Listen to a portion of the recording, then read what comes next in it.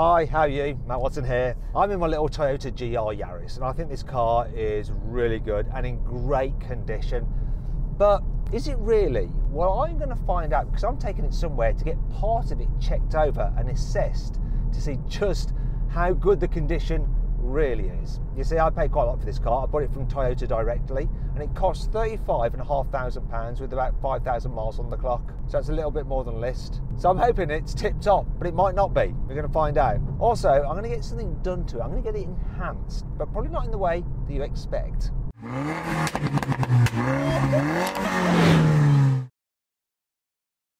I've come to Expel in Biggleswade to get a PPF wrap on my Toyota GR Yaris, but not just any PPF wrap. It's going to be a little bit different.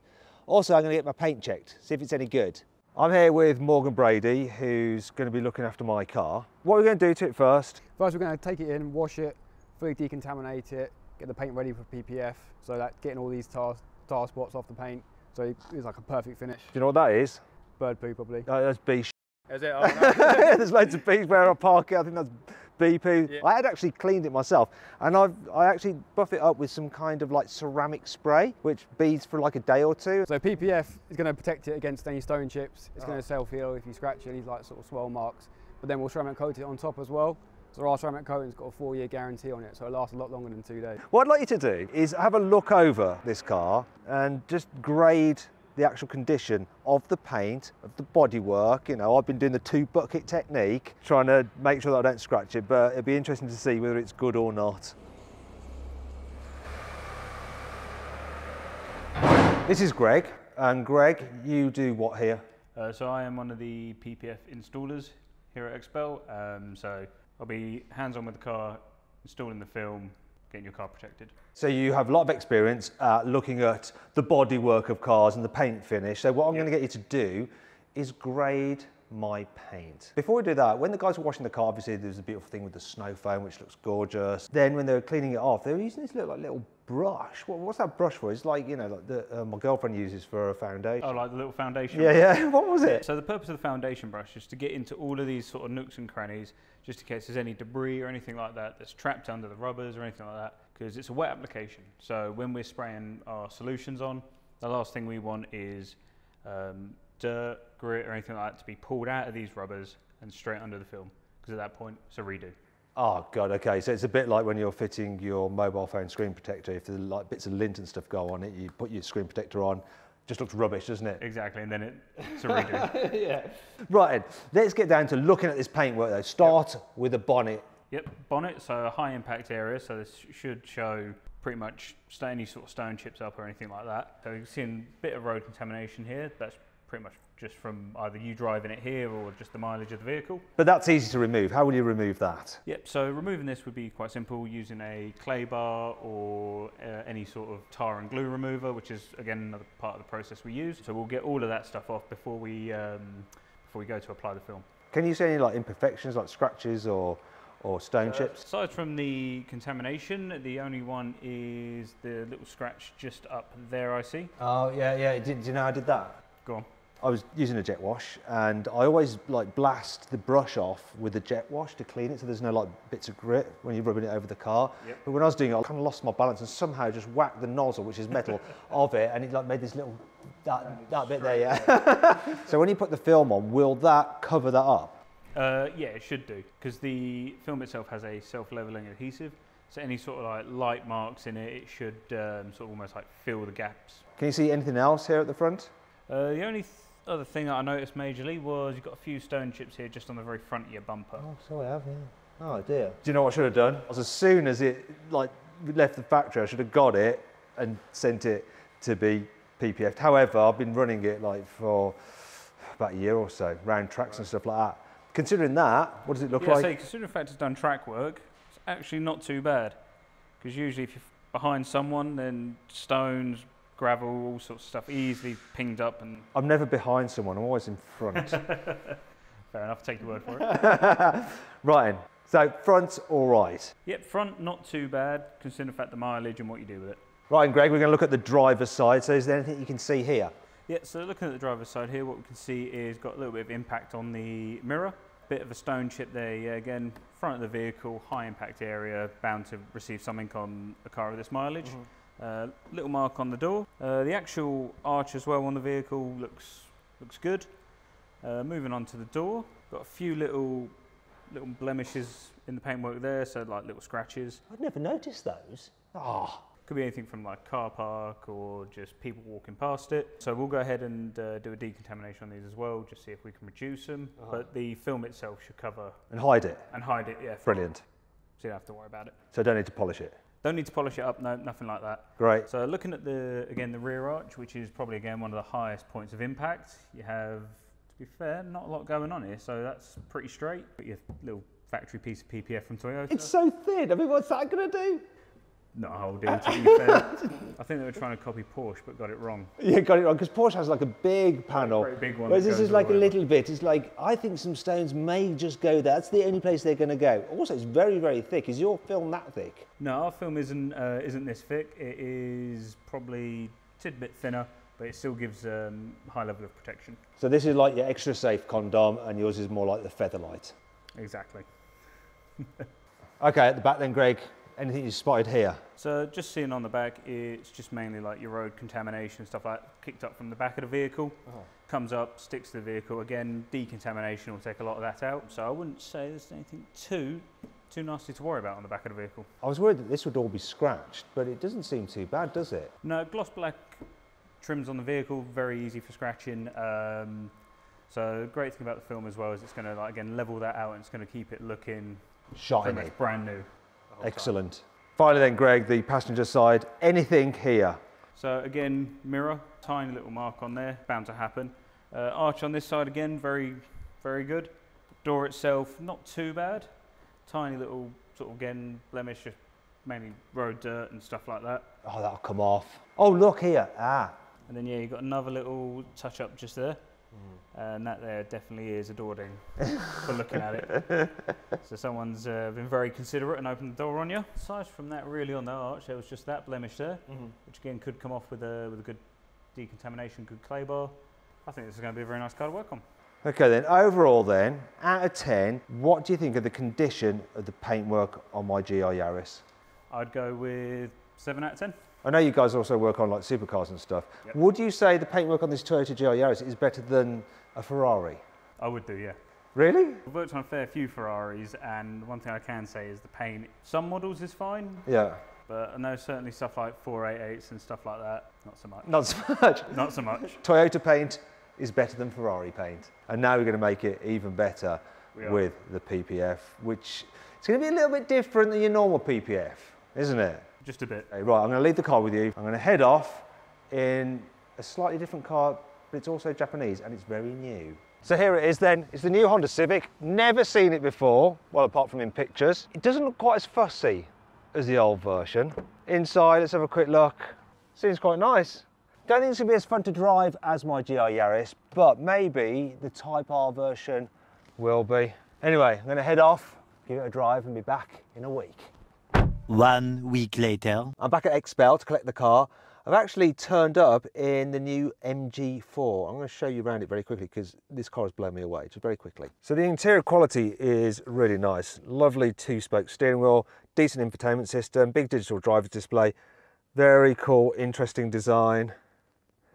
And real world range is about 222 miles. Looks cool as well, I'll show you the outside. Look at that. I mean, really interesting, sporty design. They've smashed out the park with this. They really have. And it's great fun to drive as well. It starts from £25,000. And this one, with all the kit on it, is £30,000. It's rear wheel drive with 204 horsepower. I've loved driving it here.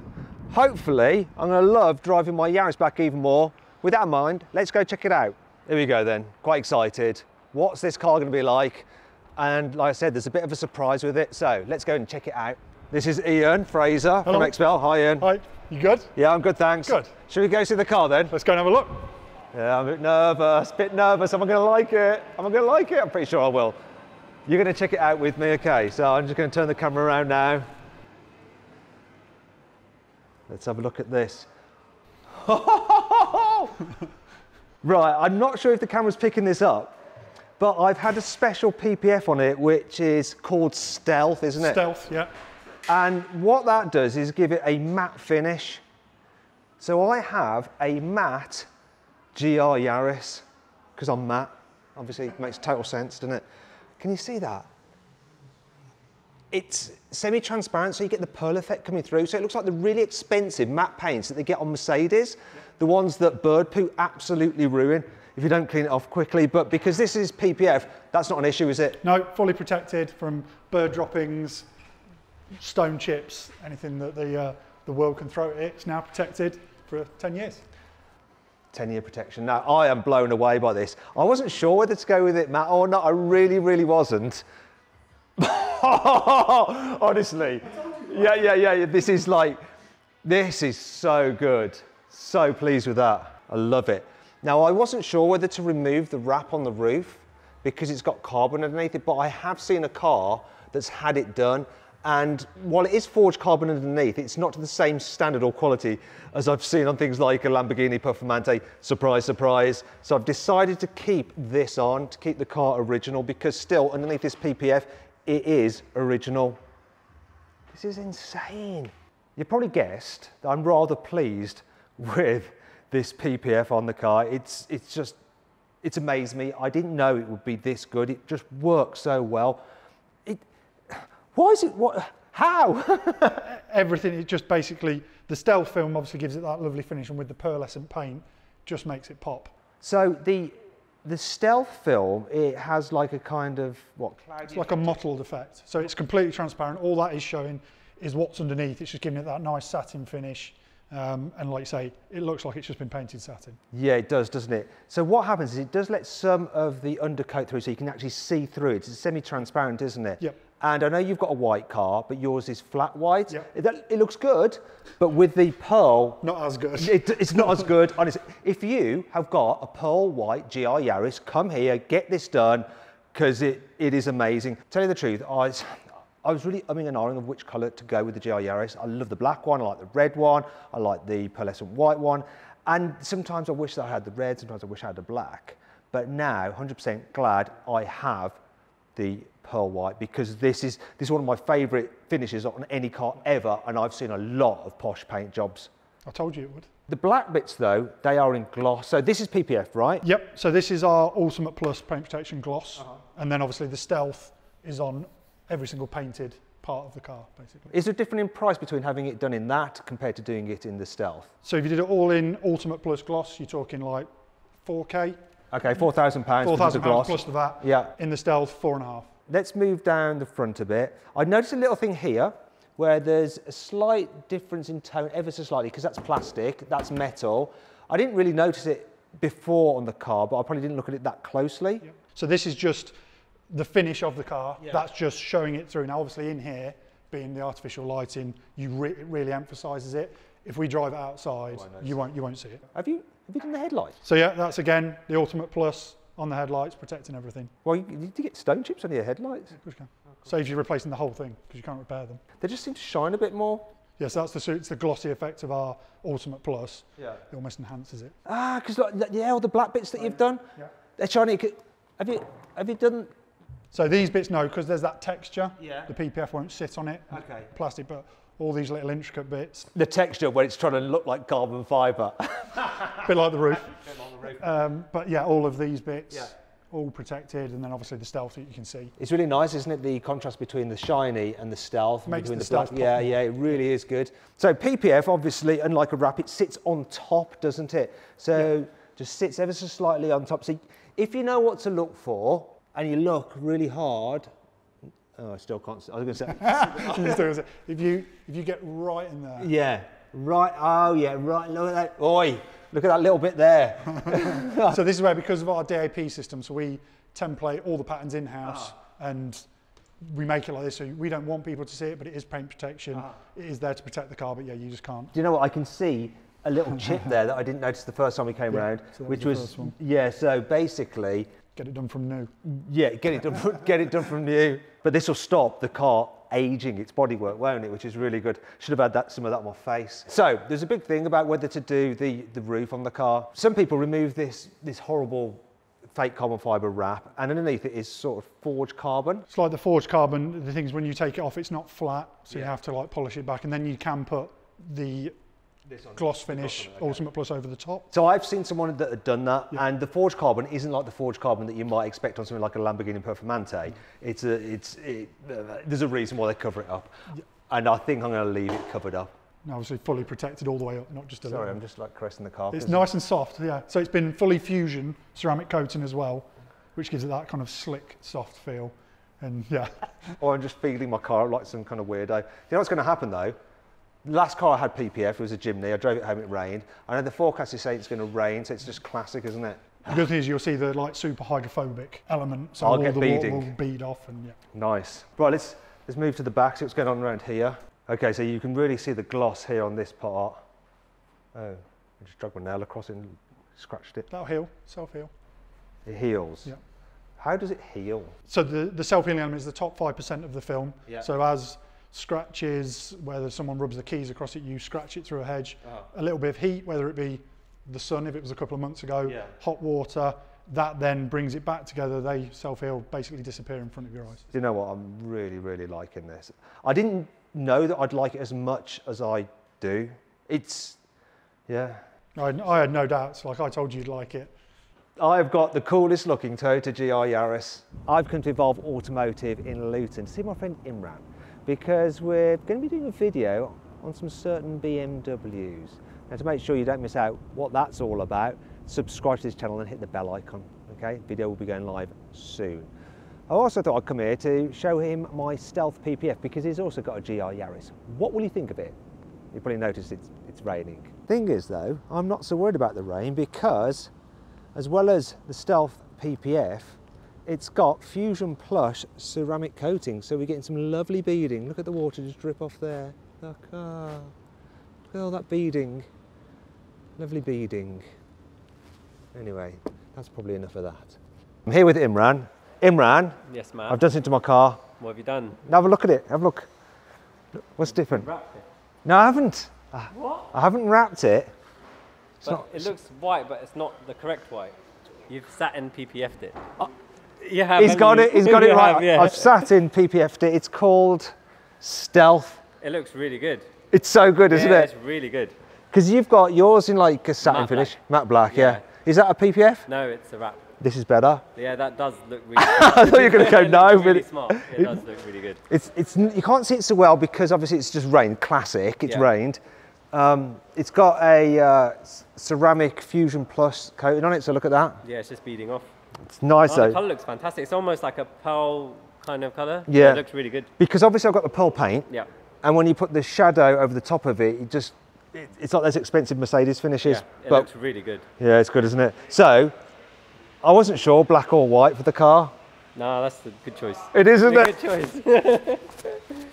But I see you haven't.